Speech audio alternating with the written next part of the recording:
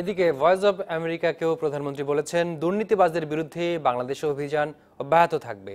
New ইয়র্কে জাতিসংঘের ৭৪তম অধিবেশন চলাকালে দেয়া সাক্ষাৎকারে এই কথা বলেন তিনি। প্রধানমন্ত্রী আরও বলেন, দল পরিবার নির্বিশেষে দুর্নীতিবাজদের বিরুদ্ধে অভিযান চলবে। শেখ হাসিনা আরও জানান, সন্ত্রাসের বিরুদ্ধে জিরো টলারেন্স ঘোষণা দিয়ে সন্ত্রাস দমন করেছে তার সরকার।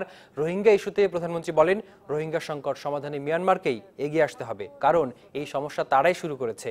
তিনি আরও অভিযোগ করেন, রোহিঙ্গা ইস্যুতে মিয়ানমার সরকার আন্তর্জাতিক সম্প্রদায়ের আহ্বানে সাড়া দিচ্ছে না। যেহেতু সমস্যাটা মিয়ানমারের অভ্যন্তরীণ ব্যাপার এবং তারা নিজেরাই সমস্যাটা সৃষ্টি করেছে, সমাধানটা তাদেরকেই করতে হবে। মিয়ানমারের উপরে প্রচন্ড চাপও সৃষ্টি হচ্ছে, কিন্তু তারপরেও মিয়ানমারের কাছ থেকে সেভাবে যথাযথ সাড়া পাওয়া যাচ্ছে না। তবে আন্তর্জাতিকভাবে সকল দেশের এবং সরকার প্রধান, রাষ্ট্রপ্রধান সকলেই কিন্তু এটা চাচ্ছে যে মিয়ানমার যথাযথ ব্যবস্থা নিক। আমার দলের কে কি সেটা আমি দেখতে চাই না, আমার আত্মীয় পরিবার আমি দেখতে চাই না, আমি কে কত বেশি উচ্চবিত্ত সেটা আমি দেখতে চাই না।